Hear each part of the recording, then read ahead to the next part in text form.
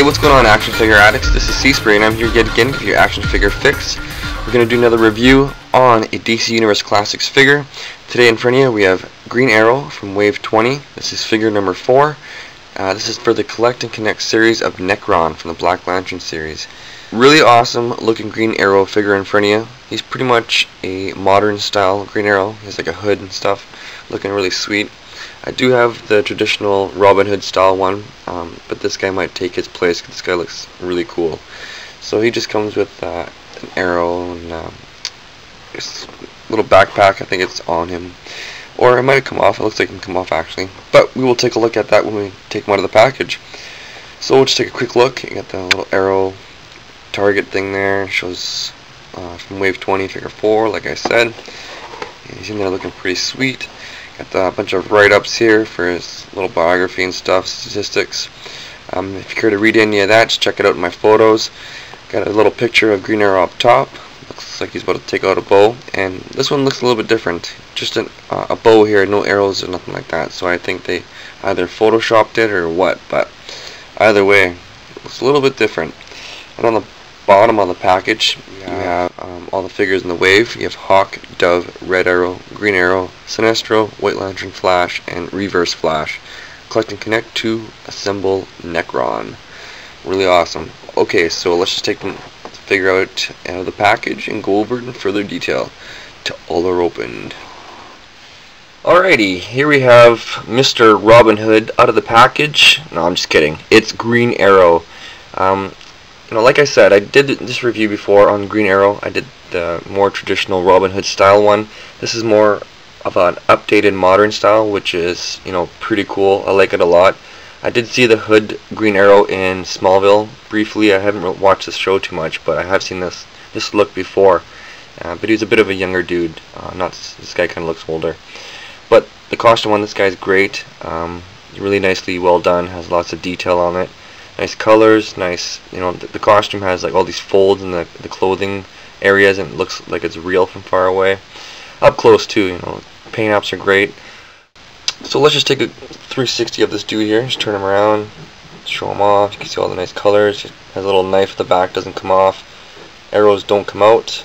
He doesn't come with any arrows, just the bow with the arrow on it, and I'll show you that in a second. So we did a 360, now we're going to take a closer look. You can see his head sculpt. With this hood all around head, the sculpt, it's nicely well done. Everything looks good. Like I said, paint apps are great. The hood I think is mounted with the figure, with his head. It's not connected to his neck, so it kind of looks kind of funny in some points. But with that being said, it would help a lot more if I had the camera on this guy and not facing his crotch. So like I said, face sculpt is good. You know, he has this, I can't remember the name of his arrow pack. I know it has a name. I couldn't remember my last review and somebody corrected me, but I forgot again. So there it is. It's pegged into his back and it has a strap. You probably could take it off. I'm not sure if this is glued in or not, but I wouldn't suggest it. And then you got the armbands, nice detailing on the costume. You got the belt. It has little pockets, a little G on the front. Little gold buttons everywhere, nicely detailed. You can see little crevices and little stitching in there and stuff. Then you got the arm guards with some of them, actually both of them have these little arrows in there. They do not come out. Nice detail on there, and it looks really good. Pants are very simple and clean. They're all black, but he does have this little side belt on his right leg, kind of like the one up on his mid region here. And you got plain green boots, not much else. So I'm not going to get into articulation and posability. If you want to check out that stuff, you can check out my other Green Arrow review. For now, we're going to show you, or I'm going to show you his arrow. Very traditional arrow, simple.